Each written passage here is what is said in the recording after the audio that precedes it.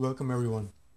In this tutorial, I'll be showing you guys how you can interface MATLAB, Simulink and FlightGear very easily. There are not very many tutorials on how to do this online, so that is why I decided to make this video to help out everyone, especially those in the engineering field. So let's get started.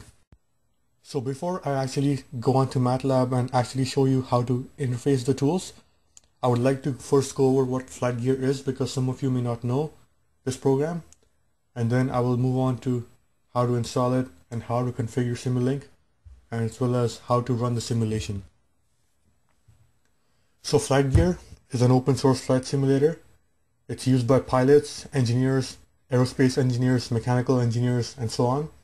It's also used by a lot of flight control engineers because Simulink is a major tool for the design and analysis of control systems. And FlightGear is a tool for flight dynamics simulation. It's very popular. It's used by aerospace OEMs such as Boeing, Lockheed Martin, Northrop Grumman, and so on. By NASA as well, because NASA used it for the rocket motion and for analyzing launch vehicle dynamics as well as other aerospace systems.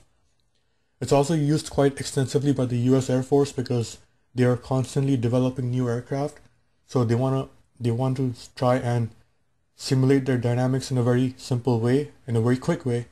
So this is why they use FlightGear quite extensively. It's also used by a lot of academic institutions, pilot training schools, because universities can very easily teach their students how to fly new airplanes, as well as they can give the students an appreciation of flight dynamics simulation because they can have the students design the control algorithm in Simulink and then actually visualize it on a real airplane in FlightGear. And finally, it's also used by a lot of private industry for consulting work, pilot training, and so on. FlightGear is also a very good alternative to AGI STK. So some of you may not know what STK is. It's a very powerful simulation tool, but at the same time it's quite expensive. The benefit of using FlightGear is that it is free, so it can be used at any time. You don't need a license for it. Everything within the game, including the scenery and so on, as well as downloading new airplanes, is all free. So that's a good thing about using FlightGear.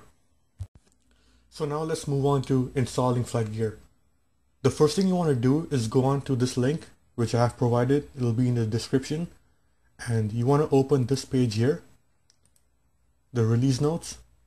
So in these notes, it tells you which version of MATLAB is compatible with which version of FlightGear. So for example, our 2015B is compatible with 3.2 and 3.4, but that means that our 2015A will not be compatible with this, right? So you need to use the MATLAB version, the FlightGear version, which is compatible with the MATLAB version which you have installed. So I have this one for instance, so that means my version will be compatible with this version here. It will not be compatible with these two. So make sure you check that. And when you download FlightGear, you have to go on this link, which will also be in the description. It's very easy to find. Just go on FlightGear download in Google search and it'll pop up. So it's available here. And if you scroll all the way down, you should see download older versions of FlightGear. Now I believe that MATLAB R2016B, which is the newest version of MATLAB, is compatible with this version here, as well as 2016.1, right? This one here is a newer version than 2016.1, so this may not be compatible with the latest MATLAB version out there. So make sure you download the correct version which you can use. And yeah. So when you download and install FlightGear, it should be saved in these locations here by default. So let me show you guys these locations very quickly. Your default location will be in your C program files folder and FlightGear there. So it's going to be right here, right there, C program files FlightGear. You will have all these folders here. If you want to save new airplanes, they will be saved in FlightGear data aircraft. So they should all be here. And If you want to install scenery, it should be available in FlightGear, Data, and Scenery. So it should all be there. Now when you install scenery, it will come in two subfolders, Objects and Terrain. You want to copy the Objects folder in this main Objects folder here. And you want to copy Terrain to this folder here. So that's how you install scenery. It's quite straightforward. This link which I have provided, it'll be down in the description below. You can download new airplanes from here. They have a whole list of them. They also have the space shuttle and a few rockets in there. So you can download them and you can install them to your aircraft folder, which I showed you before. So now let's move on to the fun part, linking Simulink and FlightGear. The first step you want to do is, from your flight simulation model in Simulink, you want to include your states. Now states are merely positions, such as X position, Y, height, and your angles of your airplane, so yaw, pitch, and roll. You want to obtain them from your flight simulation. So in my case, I have a simple lookup table. I actually defined my simulation in MATLAB and then I exported all these states in Simulink, and then I used the lookup table to import them here. So here I have your X, my height. I don't have any motion in the Y plane, so I don't have any side slip and so on. So it is 0 there. So I have these things here. I also have my angle set up. This angle is 0. The angles are right here. So it has pitch angle here, roll angle, yaw angle, and so on. And I also have a simple moment causing block diagram here. This creates a small moment, a rolling motion, which is imported there. So that's how you basically import your angles and states. And you want to convert these states into your FlightGear states. So FlightGear works a little bit differently. It uses latitude, longitude, and height instead of simply X, Y, and Z coordinates. So what you do is you want to import your X, Y, and Z into this XE block here. That's your latitude and longitude. So you want to import it there. And you want to include a reference height, right? So this height is your initial starting height. Now keep in mind that FlightGear renders it negatively and then makes it positive. So what I mean is that if you want to start 1,000 feet above sea level, you want to put negative 1,000 here, not positive 1,000, because this makes it positive 1,000 after in your simulation. So you want to keep it as negative. And if I double click on this block, you can set your initial latitude and longitude coordinates. So that's your starting point, where you want to start from. And FlightGear, what it will do is that it will add your X and Y to your latitude and longitude, and your height will be added here. And then it'll export your latitude and longitude as well as your height. So these are your states for translational motion. For rotational motion, you don't need any special conversion. It'll all be the same. So as you can see in my simulation, I have my my roll, pitch, and yaw angles going straight in the FlightGear compiler. There is no conversion needed there. The next step is to set up your 6 degrees of freedom animation, right? So any rigid body in space has 6 degrees of freedom. So as I said before, yaw, pitch, roll, and your motion in X, Y, and Z. So what you have to do for that is your Simulink library browser will have this block. It is called the FlightGear pre-configured 6 degree of freedom animation block. So all your states which you have exported from your Simulink model, X, Y, Z, yaw, pitch, roll, and when you convert them into your FlightGear model, so latitude, longitude, height, yaw, pitch, and roll, they will all be fed into this block. And if you want to configure this block, you double click on it and it should take you to this thing here. Now if you want to use the simulation on your own computer, you will need to put this as your IP address. It'll be default. You can select the FlightGear version in there. You can specify which destination port you want. So by default, it is always 5502, and your sample time is here. Your sample time dictates the time step for your simulation. You can make it anything you want. I just kept it, for instance, 1/150, but you can make it more finer if you want. But keep in mind that the smaller you make it, it might lag. So use your judgment there. The next step is to make a bat file. So a bat file is a Windows batch file.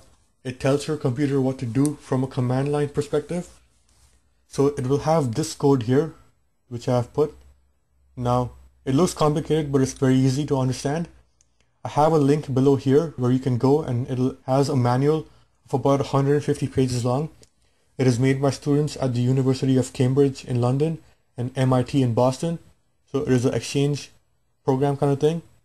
And they made this FlightGear simulation there. So it has detailed explanation of what the software does, what types of airplanes it has, how you can fly a basic airplane, and so on. So in this code, there are quite a few lines, but let me go over them one at a time. So your set FG root is your default installation FlightGear. Your scenery is something you need because if you want to load your scenery in the game, you need to tell the computer where the scenery is stored. So it'll be in set FG scenery, program files, FlightGear scenery, and you also want to have a TerraSync. This loads the scenery easier, so you can specify that as well. So it'll all be here. And the next line of code you want to have is .bin win64 FGFS. So I have a 64-bit OS, so you want 64 here. FGFS is just the default command line code. Aircraft, I have the NASA HL20, but I made my own airplane here. So I made an airplane called the HL21. So I just called it that, and then I said FDM is equal to null. So what this means is that when I set FDM null, it'll deactivate the inbuilt flight dynamics. So because the whole idea of FlightGear is to simulate your own flight dynamics, which you have modeled in MATLAB and Simulink. So when you say FDM null, it will basically disable the inbuilt FlightGear flight dynamics, so you can view your simulation from only your MATLAB defined flight dynamics, if you know what I mean, right? So if there will not be any conflict with the inbuilt flight motion, your motion will be totally defined within MATLAB and then exported into FlightGear. So this will give a true feel to your simulation. The rest of the code is standard, you need that all the time. FDM socket in, it's all your network and stuff. So at localhost I put because it'll be on my own computer. Fog disabled, this is more rendering options here, you can choose it, you can do anything you want. Your start date lat will just be there. This is the default code, you need that there. Code, I'm sorry. And you want to have sound, so enable sound. Some airplanes don't have sound in them, but at least for the ones that do, you can enable that and hear the sound while your simulation is flying. Your visibility will be in meters. So this is 15 kilometers right now. You can make it more if you want, but keep in mind that if you make it too much, it might lag. So use your judgment. In air is in air. It'll be your starting position. Now, if you want the engines to start while you're flying, and keep in mind that you need the sound, you need the engines to start if you want to hear your sound. So you can say prop engines true. Some more code here, disable freeze, that just by default. Airport, Miami Airport. Now this airport may not necessarily be the airport you want to go. So you can set this to a random airport and then you can reposition your aircraft. So what I mean is that if I said KMIA here, Miami Airport, right? If I go onto my coordinates, it has X and Y here. And when you compile the simulation, it'll initially take you to Miami Airport, but then the moment you hit compile, it'll take you to these coordinates. Now these coordinates correspond to Edwards Air Force Base in California. It's a major US Air Force installation. So these coordinates correspond to that Air Force base, and I pressed OK. So it should take you there. It'll snap from Miami to that airport there. So the coordinates which you set in your MATLAB, those will be your coordinates which you want to use. And some more stuff, a runway, this will, so once again, this will all change when you compile your simulation. Now these values here, your heading, your offset, your azimuth. Azimuth is an angle, and your heading is your heading from north. So 0 is north, and then it goes from there. Your offset distance is your offset distance from this coordinates. I would recommend make it 0 because you always want it 0. Because you want to define everything in MATLAB and not have FlightGear interfere with that. And this last code is default enable Rembrandt, so you need that there. So you need to copy this code or you can type it yourself into a notepad file, and then you need to save it in the same location where your FlightGear is, right? So it has to be in the same location because otherwise it'll not read the code. So this bat file here, I have this picture here, it has everything in the same location. So this is my M file. This is where I define my simulation, my ssfunctions.m. My test SLX is just a test Simulink model. So I have these two Simulink models, and then the main idea is this. So I saved my bat file as run fg.bat. So I have that here, and you want them all to be in the same folder because when you compile, it's going to read them all at the same time. So that's what you need there. So when you have saved your bat file, you want to go into MATLAB and you want to type in DOS run fg.bat. So that's your command which opens FlightGear, and when you type it in, it should open FlightGear. So I have it open here. Now it has not yet taken me to my location defined in MATLAB because I did not compile my code yet. So the moment I compile the block, it should take you there. So it has changed location. It has taken me to my coordinates here, 34.54, 36.0 north, if you can see that. So it's taken me there. And if I press V, it should take me to my camera view, external camera. Now, if I want to turn off the heads-up display, just press H. So I have a small rocket here which I designed in CAD, and I imported that into FlightGear. And now if I press play, so it's fast forwarded there a little bit, so let me hit stop and press play again. So stop, compile. So now it's real time, and you can see that this display here shows my distance downrange and my height. So my height's changing quite fast because I'm going straight up, and now it should change my downrange as well. So if I just click and drag, I can change my camera and stuff. So it works quite well. You see my pitch angle changing now. I'm going straight, and then I have a small rolling moment here, which you can see there. If I zoom in, there's some motion there, and that's it. So that's it for FlightGear and MATLAB. I would like to take this time to thank a Ph.D. graduate at Georgia Tech in the Department of Aerospace Engineering. His information will be down in the description box. He helped me connect MATLAB to FlightGear, and both of us generated ideas to connect scenery to your simulation. So thank you very much.